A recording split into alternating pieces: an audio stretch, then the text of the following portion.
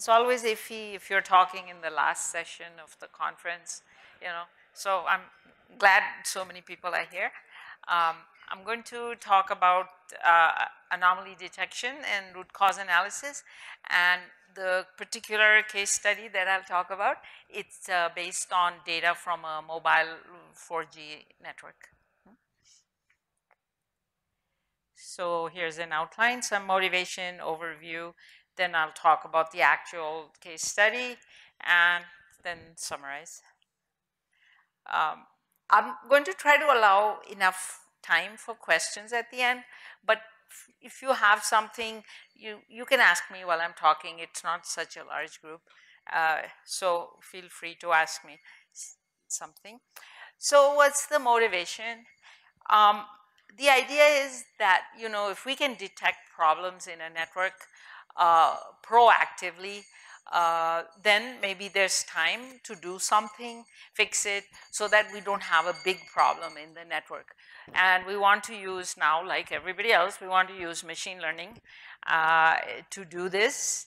And 4G networks, that's the LTE network. I think most of you have Geo, so you're all getting service from a 4G network now.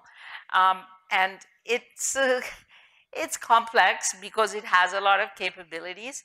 So it has the radio side, and then also, you know, the core side where most of the intelligence lies. It generates a lot of data, which is kind of different from earlier networks.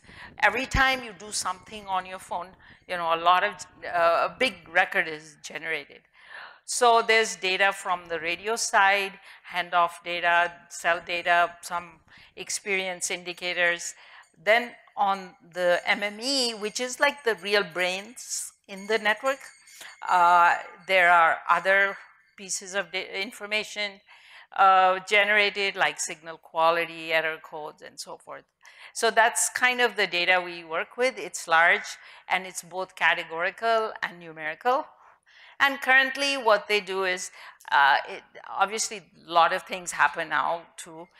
The networks work well, but the methods tend to be reactive, and it's better if we could have more predictive models. So that's our motivation for doing this work. And the approach we've chosen is we want to come up with fast, non-parametric methods to detect anomalies. And then once you detect an anomaly, you look at some of the other information that this is generating to infer the root cause. Because if you can't infer the root cause, just detecting the anomaly from the operator's point is not enough, because they say, well, now so what? Help us pinpoint the problem. So that's our big motivation for doing this work. And some challenges, I mean, the network is complex. It does generate a lot of data. The other thing is the customer expectations are high. The idea is that the network is always available. And typically telecom networks are very reliable. I know people, I mean, yeah, maybe your view is that you lose signal, but that's often because you're in a building or elevator or something. But the network itself usually is pretty reliable. The other thing is, when you had simpler networks, you could use KPIs and said, oh, if you cross a threshold, then maybe you have some problem. But now the problems are more complex, they're more subtle, and so those are not sufficient using KPI methods. Those continue to be used, but there's always other need for new methods. You know, it's like, I want to know now, before the outage happens, I want to know, you know, I don't want unplanned outages, right?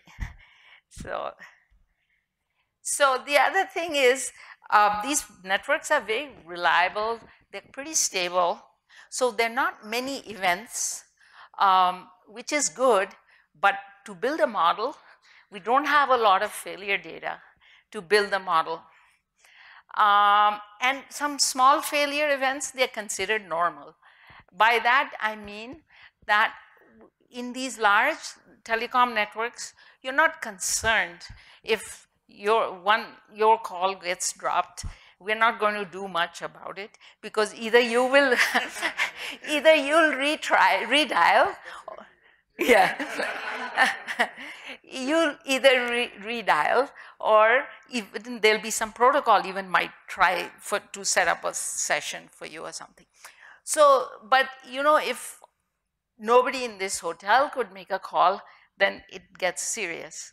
So that's what I mean by some failure events are considered normal. So we don't look at every record, basically. And then, so these anomalies are rare. And the idea is that some of these small problems, they could be a precursor to a bigger event. So the idea is to detect them and then apply measures based on root cause. Okay, so since I'm going to give a quick overview of anomaly detection. It's really quick, very high level, but just to set the context. So anomaly as a dictionary definition, it's just data, a pattern in the data that doesn't conform to what you would expect. And there are different terms used for this: outliers, exceptions, etc.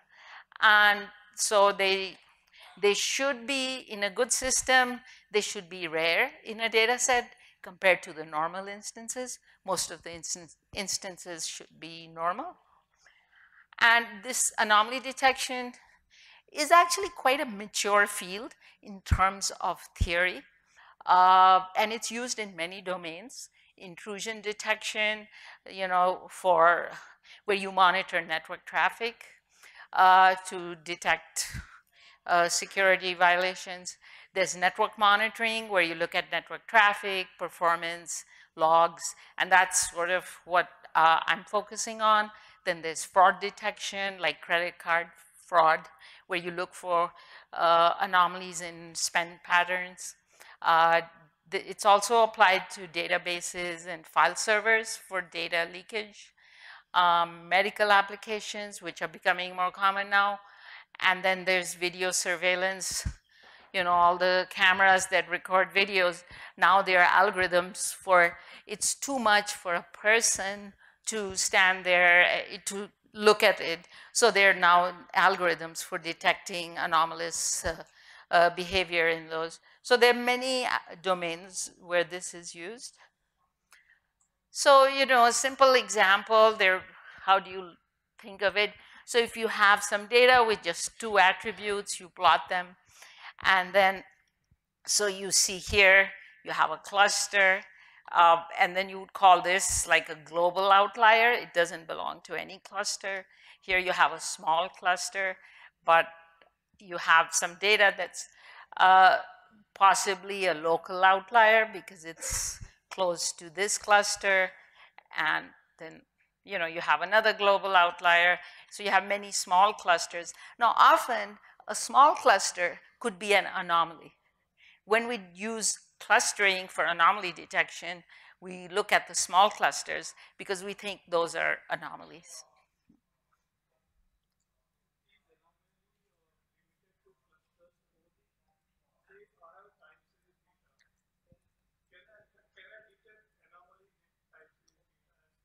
Yes, actually, for time series data, there are sort of a lot of established known methods where there are algorithms where you can take a time series and you can separate out the various portions of like there'll be some weekly variation, daily variation, uh, like, you'll have less usage at night, more usage in the daytime, those kinds of things. So there are algorithms that will separate out all those things. They'll even be maybe seasonal. You have every quarter, you have some fluctuation. And after all of that is removed, then you'll see if there's some real anomaly. So yeah, it's very typically applied to time series.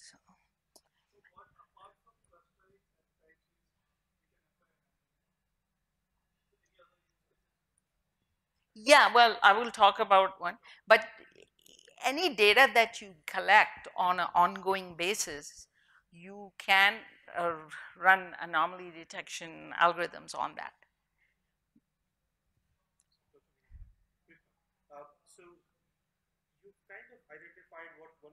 classify as point anomalies.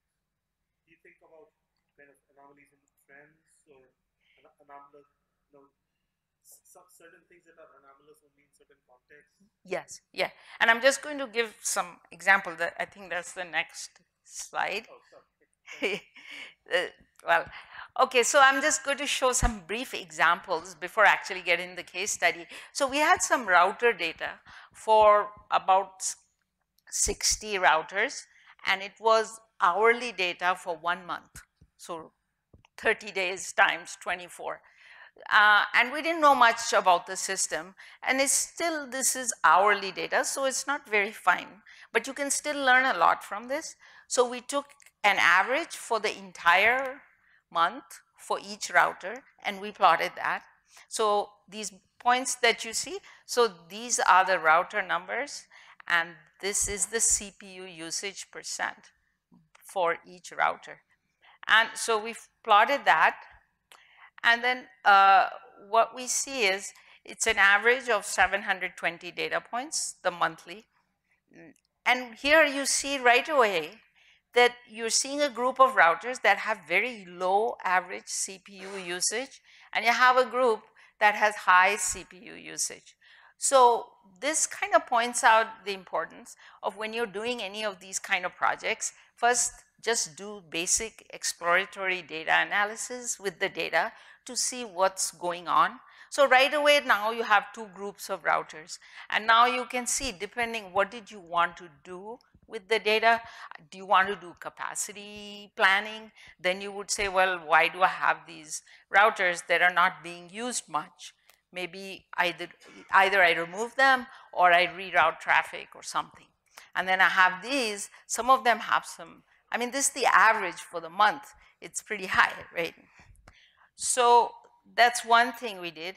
Then just with the same data, what we did, for each router, we made a box plot. We had 720 points for each router. We created a box plot. And actually, this is a little bit more finer grained than the previous one. And you see actually three groups of routers. One have very low CPU usage. Even their maximum values, these whiskers, they're not very high. So these are hardly used. So this is a group, then you want to look at what are they doing in the network. Then these have some medium usage. And then these blue ones, some of them have very high usage. And in case you're having problems, then maybe you focus on these. And like when we looked at this data, we said, okay, these routers that have like 100% usage on certain hours, we then went and looked at the log for that router number and that hour of the day, and we went to see what was happening in the system.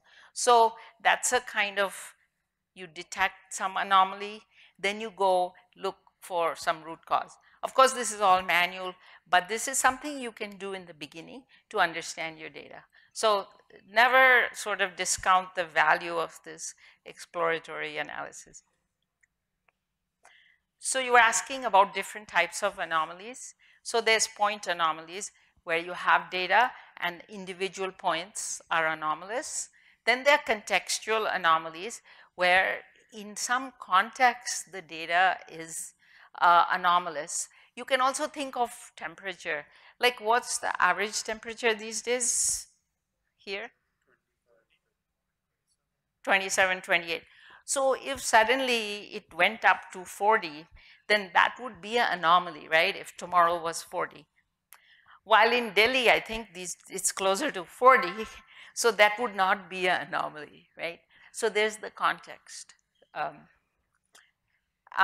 then there's a sequence, a collective anomaly, where you see a sequence of events or observations, and taken together, they are anomalous. For example, you would see this this is an example from an ECG reading. So there's, and I'll also talk about these subsequence anomalies. And then there are many methods of anomaly detection. It depends on the kind of data you have, the problem you're trying to solve, whether you have labeled data or unlabeled data. And so there are, there are classification-based methods that would typically apply to data that's labeled. There's clustering-based, which would often apply to unlabeled data. You can do statistical analysis for time series data, and it can be parametric or non-parametric. There's nearest neighbor-based methods. Then there's other methods, one of which is visualization. I've done some work using self-organizing maps and kind of done some visual analytics. I won't be talking about that today, but there are methods, the visualization methods you can use for anomaly detection. You mentioned the nearest neighbor-based method. When you talk about neighborhood, you have to worry about what distance matters. Yeah, so they're all, then you get into this distance measurement, right?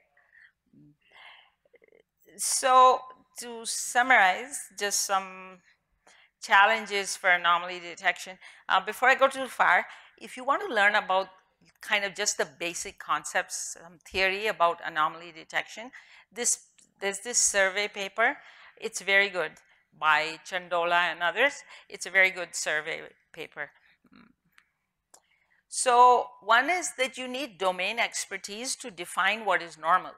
The way you can detect an anomaly is if you know what's normal and then you measure the deviation from the normal. So there's some context for that. And sometimes the normal behavior, it evolves over time. Things change. So you have to keep measuring normal. And then for things like intrusion detection, the people who are doing it, they adapt.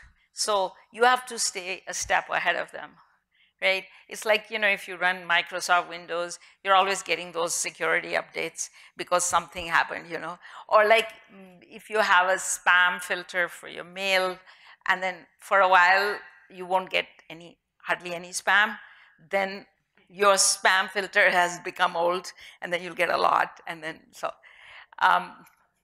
And then, as I said, the notion of anomaly, it depends on the application, domain, and the context. There's the big issue of whether you have labeled data or not for training. Often you don't. And then you have to be careful. You don't want to consider the noise as the anomaly, so you don't want to. And then this boundary between normal and outlying is not very precise. Sometimes it's like a spectrum. So these are all sort of typical challenges which would be vary by domain. Okay, so now I'm going to go into a specific case study we did with real data. So I've already pretty much talked about the network, but the log data that we are using. So here we started with the data. Sometimes if you're building some new theoretical model, you'll build a model, then you'll test it, validate it with some data. But here we are driven with the data. We have to make do with the data that the network generates. So what we have access to is this, what I call network log data. It's generated on a per procedure basis. Procedure means if you click on your phone for anything, then it's some kind of procedure and a big record is generated. Or if there's a handover, like if you're in your car and you're driving, then you'll be transferred from one cell tower to another. So, or when you get off the airplane, you turn your phone on, so you attach to the network. So these are all procedures. And we do get a lot of NAs because depending on the type of procedure, it may not generate all the fields. So the data is not so clean. We are not concerned with one procedure failing. We're interested in system-wide failures, but the data is on a per procedure basis. That's why I said it's not labeled. Because per procedure, we will get some error code, whether it was success or failure. Very few system-wide failures happen because it's a reliable system. And then also the network behavior changes over time because you have new technologies. There's 3G, 4G, now we're into 5G. So there are not enough failure cases to develop a supervised model. So that's why this work is unsupervised modeling, and we have to deal with the network evolution. So this data is called per call measurement data, PCMD. It's on a per procedure basis. From one machine, like from one MME, we would get like about 700,000 records per minute. And data is not totally clean, many NAs. Okay, I think I covered all of these. So here's our framework. This is what we developed. We developed the methodology for formally doing data pre-processing. As most of you know, a lot of time goes in the data prep. So we did that here. We tried to do it methodically.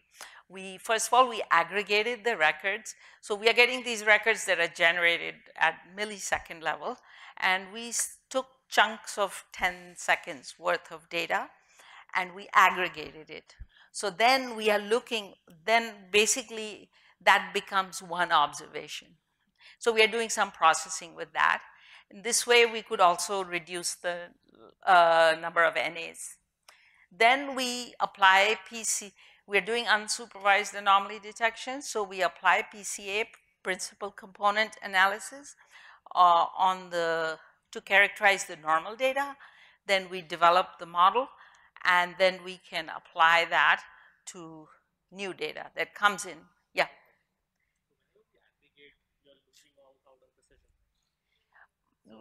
Yeah. I wanted to understand how critical that is for this use case that you're solving or network in general. Okay, so like I mentioned to you, we are not interested if a procedure, one observation is in error.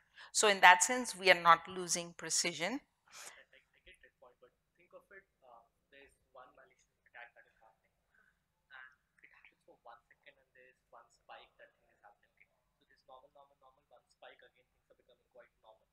Okay.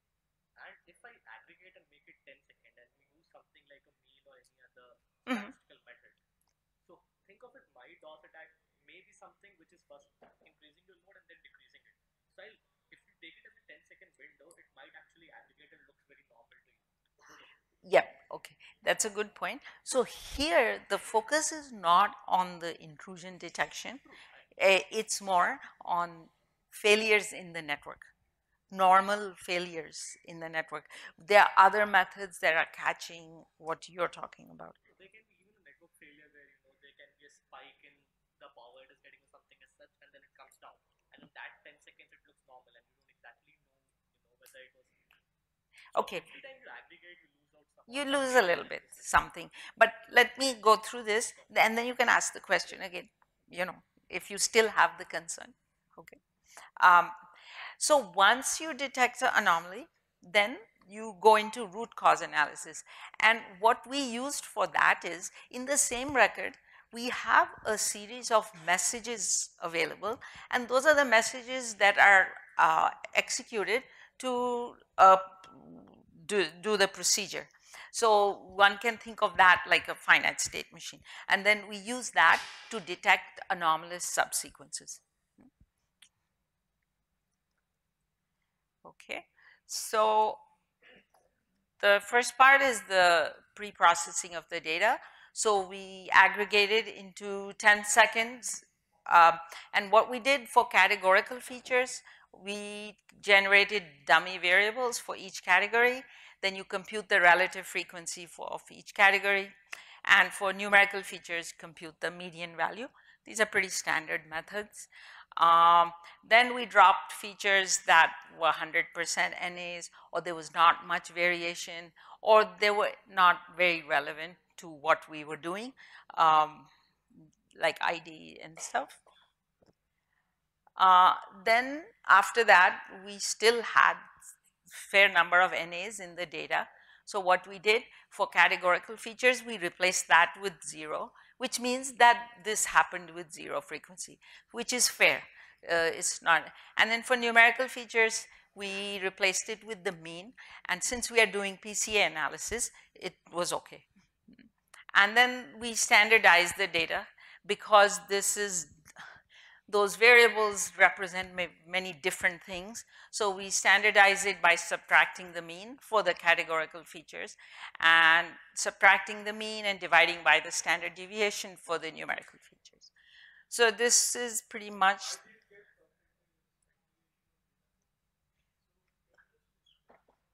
Okay, so you were good till here, right? We impute the NS and all. Now you have some data, and something could be in milliseconds, something could be in seconds, and something could be signal to noise ratio. So that could be a ratio. There could be throughput, so many megabits per second. So very different units. And if I want to run some models on this, uh, I won't, I will have problems. So what you do is, these are standard procedures where what you do is, if it's a categorical variable, you subtract the mean. Okay, so you then kind of bring the data together, and if it's a numerical variable, you subtract the mean and divide by the standard deviation for each variable. So then the values are now close together.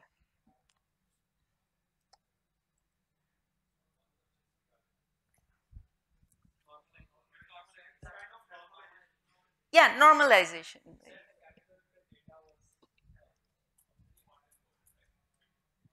What? Say that again. The categorical data was already hot encoded, right? It was made into zeros and ones, dummy variable creation. Yeah, I, not zeros and ones. It is, say I have a category right. of something and it has 5 possible values. So in the original data set, it's one variable and it's going to say that this was red, this was green, yellow. But what I'm going to do in my data set, could um, I create 5 variables, red, green, yellow, blue, and then I count, because I remember I aggregated the data for 10 seconds. So I count how many reds I have. So if I have 5 reds, I'll put there, maybe I have 10 greens. So I put that. So it's not 0, 1, it's the number, the frequency. Okay. So in that case, once it is numbers, why are we not doing standard dividing by standard deviation for categorical ones? This is standard sort of procedure that you apply to. These are standard methods. I didn't Okay. make them up. Sure. Okay. Did that answer? There was another question. Did that answer yours? Okay. You're good? Okay.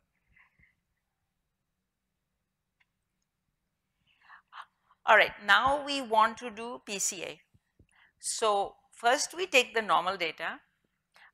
We do this pre-processing, which I described. Then we do the standardization, or you can call it normalization. And then we run the PCA model. And then we create a detection model, which I'll show you on the next slide. And we compute a chi-square statistic. So I've got this model with the normal data. Then when I'll get a target data, I'll do the same thing, same processing, standardization, run the PCA, the principal scores, uh, and then do prediction. Okay. For those who are not familiar with PCA, it's a tool to reduce the dimensionality. So if you have a lot of variables and many of them might be correlated, this will create a few variables that are not correlated. So it's a, but you maintain all the information. Okay. So it finds the projections that have the largest variations. This is a standard method. So based on, I mean, we did extensive literature review, how to, you know, what to apply it for our problem. And what we found is, and I'll show you in the results, that we want to exclude the first few principal components because they captures things that are related to the technology and so forth. We want to drop the last few because they're mostly capturing very little variation. It's mostly noise.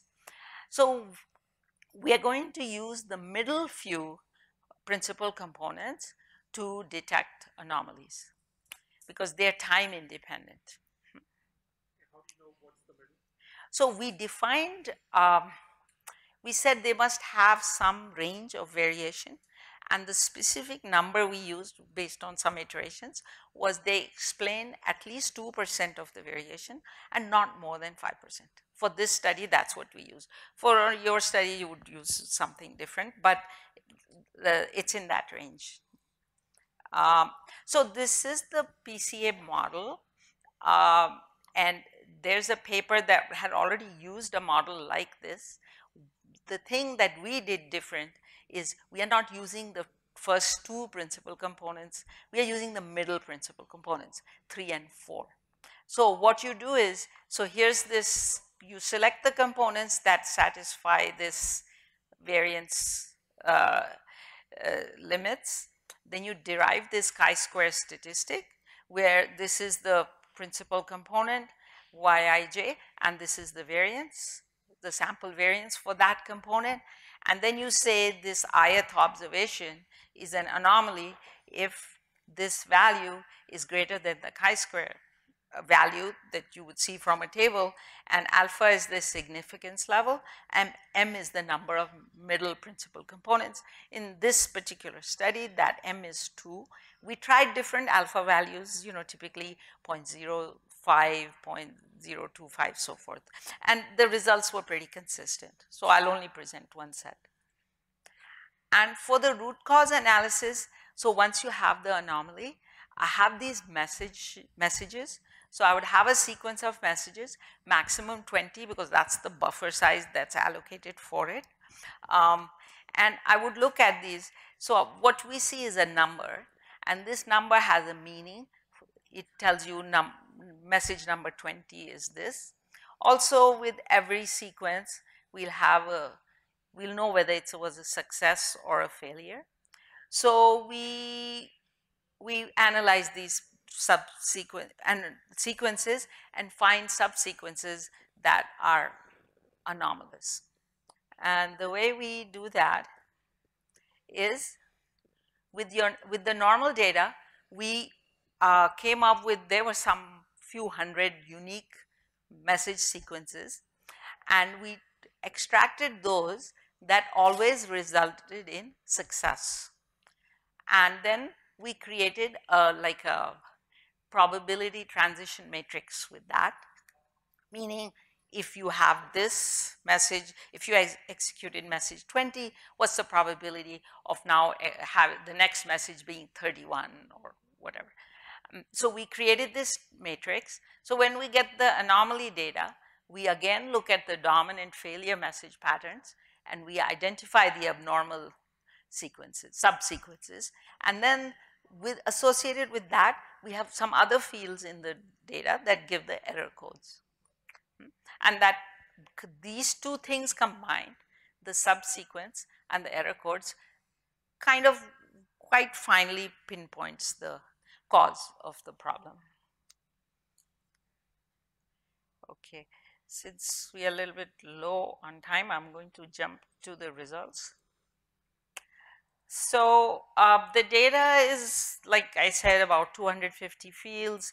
It has information on various things that would be of interest in a wireless network. And we had a lot of normal data. We had normal data for 3 different years, not for the whole year, but we selected times from that. And we had outage data from these 2 years. So we had two outage data. Okay, so we took the normal data and we plotted PC1 against PC2. And what we found is, as I mentioned, the first principal components, they represent time dependent characteristics, because what they're doing is, So this is 2014 data, this is 2015, and this is 2017. So this clearly tells me this is not going to be so good for anomaly detection, and that was our suspicion. Um, when we looked at the PC3 and PC4, we found just for the normal data, we didn't see any time grouping. It's more random, so you don't see any pattern. So this led us to believe this is they're representing time independent characteristics. So this was normal data.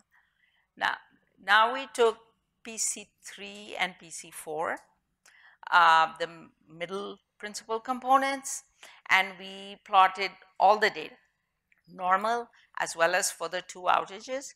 And we see that the outages are, they are sort of distributed separately, the red and the purple, the green is the normal. There's some overlap, but here you can see that it's separating out. And then we applied this detection model that I described to the third and fourth principal component. Just for information, when you run do principal component analysis, you can also see get the names of the variables that are explaining the variation, and so you can generate these kinds of plots. So if I look at this just quickly, I would say, okay, procedure duration is an important variable. Network throughput is, and there'll be number of variables. We just lump them here that represent network throughput. And so these would kind of stand out. So you can also do this, you get this information. Because this is good for explaining to your client, because they'll ask, well, so what? Because PCA, a principal component, is abstract now. So then it's important to show them this because they can relate to this. So here are the results. The way to read these is this red line is the critical chi-square line based on the degrees of freedom and alpha level. So it's a little bit less than 10. This is the normal data. And you see that most of the normal data falls below the chi-square. So it's classifying it as normal. We had two outages. They were of very different characteristics, but it was known that the first 1 or 2 minutes was good data, and then we had the outage. So most of the data is above the chi-square line, except in the beginning, which as we expected. And the second outage was kind of quite long, and it was complex. But again, you see that after first few minutes, most of the data is above the chi-square. So, so the model is validated. We trained it, and it's validated with the two outages. I know if you were doing this, like I could not submit this kind of paper to KDD or something because they'll say you don't have enough data, enough outage data. But in our business, we don't have that many outages. So for our internal purposes, this was good enough. And then we created the message patterns. This was the first outage, and we looked at the ratio of 100% success patterns. So in the beginning, this outage occurred after 1 minute, which would represent, like 6 time intervals. Remember, we took 6 10-second windows. And so we had high success rate. But after that, there was an abrupt drop because there was an outage, and so you see, and then slowly the system is recovering, so you're getting better. And here we then identified the subsequences, like here we're saying, these two messages, this message shouldn't happen after this one. So, and then we get the error codes, and the error codes, you look in the manual and they have a particular meaning in that context. So, and this is the second outage, which was actually more complex. There's much more data. And here again, you can see the red sequences that are anomalous. So, and these messages, you can read what they mean. So they will give you an indication which element in the network was involved. And then these error codes, you can read, and it'll tell you you had a problem at this node. So this basically summarizes the results. Here's a summary of the case study where we did data processing, used PCA, and then did root cause analysis. And just to summarize, so anomaly detection, I mean, though there's a lot of theory on it, for your own context, when you start doing it, it's quite messy. Um, it really does require strong domain expertise. So in our case, when we first got access to this data, we were very excited because we said now we can do all kinds of things. We can get close to 1 million records every minute, and we can get so much of data, and we'll just put it in, just throw it in, right? I'll run random forest, I'll do this, that, and we were not getting anywhere. And then we talked to the people, I mean, people who build these machines, people who do field support, troubleshooting. Actually, we were working with him. And then he said, we did all the exploratory analysis. We showed them, you know, this data looks like this and that. And they said, yeah, that's fine. Then this person told us, don't look at all 250 variables. Why don't you focus on a few things? Our job is to improve the network reliability. Why don't you look at the error codes? And one key information he gave us, why don't you look at, there's a variable called, remember I showed you duration. It's the time it takes to set up the procedure. So if you think of it just logically, if you have a computer and it's taking longer than normal to do things, that means it's overloaded, or you have some loop or something's happening, right? So it would make sense. So then before we did this big analysis to do root cause, we looked only at 5 variables: procedure duration, those error codes, and some other 1 or 2 things. And we have another paper, I've listed it at the bottom. It's a published paper. That's a univariate analysis. We just looked at procedure duration. We created distributions, and I mean, it was all very statistically significant, and we were able to detect with 1 variable. So if you can find a key variable, and that algorithm, it runs very efficiently, they can actually code it in C, though this work was in R. They can actually code it in C and put it inside the machine. So there's a benefit to coming up with some simple algorithms that run efficiently, because then you can put it right at the source. You don't have to move your data around. So there, you know, so our first kind of discovery came from somebody who doesn't do machine learning or anything. He solves field problems, but he could guide us. So that was good for us. Um, and again, you know, it's important to do exploratory analysis to understand the data rather than just jumping into building models. And, you know, most data is unbalanced. You seldom have data where the failure events are frequent, because then you don't have a very good system, right? And then root cause analysis is very application specific. And so you have to do it for your own domain. And lastly, as I mentioned, sometimes simple models can give you very good results. So that's all I have. I'm going to stop there. But when I put the slides up, there are some links to related work and references, so that, you know, we didn't just suddenly do this, but there was work that we built on top of.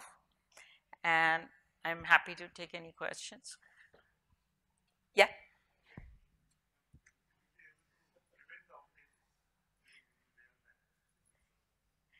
So I won't be so arrogant to say I can prevent the outages. Um, our goal is to um, be able to, if we can detect them either very quickly or we can detect small events soon so they can do something to prevent the big outages.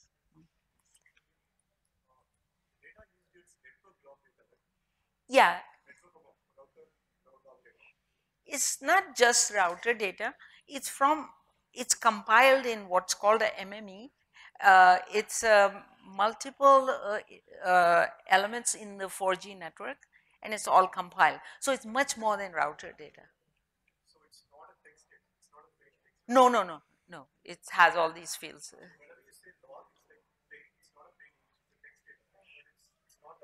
No, no. I'm using log in a generic way. I'm using log as in a generic way. I mean, I'm using it. Um, oh, okay. Sorry. All right. Thank you.